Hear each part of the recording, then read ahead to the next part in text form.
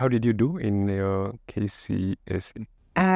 Like I said, not the brightest, but I got a C minus. But yeah, that's where I was. Then that's where you moved into the hotel. Yeah, immediately. Because remember those days, our results used to come. Actually, by the time the results came out, I was already in Hilton. Yeah, the results used to come out in February.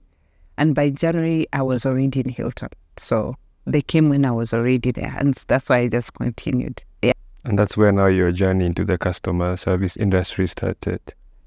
Yeah. How was your experience in Hilton? Hilton was another totally ball changer. I was, after training in all those departments, finally I was confirmed. And so I worked at the switchboard for almost a year, and then I moved to reception, and that's where I was. I was handling groups, and I was also handling crews eventually in the 5 years I was there.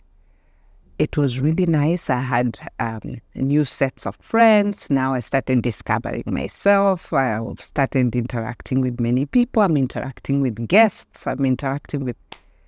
And that's where my madness began. You remember?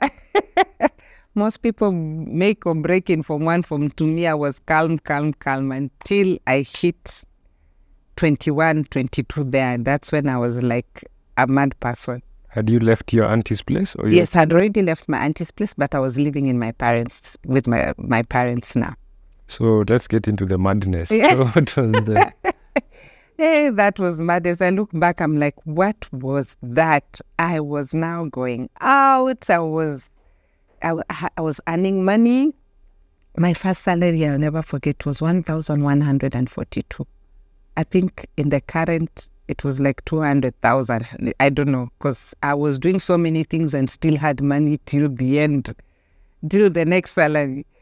And in the hotel industry, every 15th we get service charge. It's a profit the hotel makes. So that one, everybody gets the same. If everyone got 6,000, then everybody got 6,000. Now imagine that 6,000 then plus my 1,000.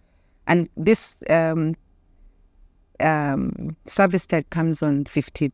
So I still have my salary coming. Now even my parents, can they tell me anything? No, I am clever. I know everything. I have my own money. I remember my mom was trying to talk to me and was telling me, you're not creating a good impression for your brother and younger sister. My late sister Violet had gone abroad. She went to India to do her law. And even when she came back, she still went to the UK to do her master's. So there's a gap there when she was away most of the time. So I was with my other sister now, Dinah, and my brother. It's like you come late, sometimes you don't come. And I'm like, I am a grown-up now. And my mom was like, yeah, but you're in my house. And I was like, whatever, man. Yeah, but it was not good. When I look back, I'm like, oh my God. And I came home one day and I found they had told me, look, I would come, even 2 days I don't come, but I have the key to the house, so I would just come, go to my room and sleep. Hey, one day my mom told me, Apana, now, I came home, I think, one early year. By the way, when I got the job, the first year I was a bit calm. Not that I got the job and I lost it. No, it was like after 2-3 years. Now is when I'm discovered a lot. I finished my training, I'm employed. Even that one, I was still calm. I'm working on shifts. It was really crazy. Then that's the madness came a bit later. And now even my mom was like, no, you need to move out now. Then you can do whatever you want.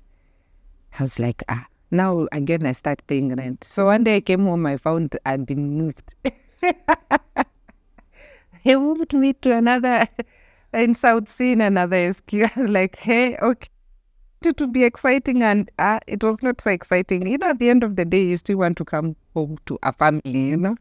Every time I come from shifts, I come to this lonely house. I have to struggle and wash clothes. I have to plan my life now. It's not that I come, everything is done for me.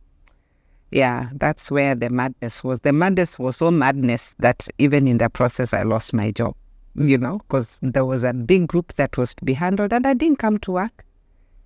Yeah, I was having fun. Yeah, and unfortunately, the group did not get rooms on time because I was not there. Okay, it's not because I was not there, but because if I was there, there's a way I would have handle the group professionally. But the people I left were overwhelmed, so things went totally wrong, and that the company demanded for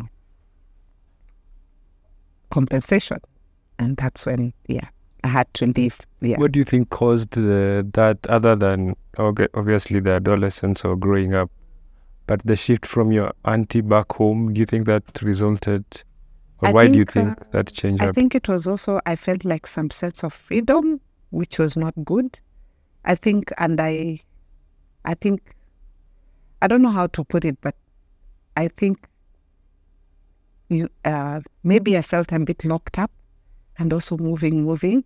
And now finally, I had this freedom. I had a different set of people that I'm dealing with. They had this freedom. So I was like, I don't need this anymore. But I believe it had an impact on me, on that somehow. Yeah.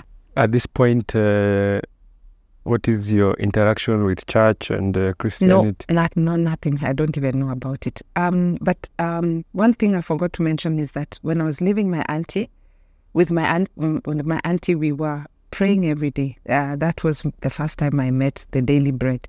So we would do it every day after dinner, sing a song from the Golden Bells, and then pray and everything. So that I did even up to today. I read the daily bread, although now it's online. I do it every day up to now. That had never left.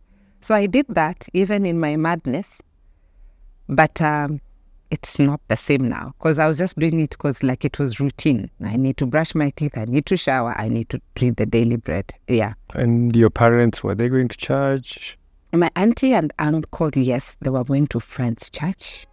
I was baptized in a Friends Church. But my mom, not at the time. My parents, not at the time, no. Yeah.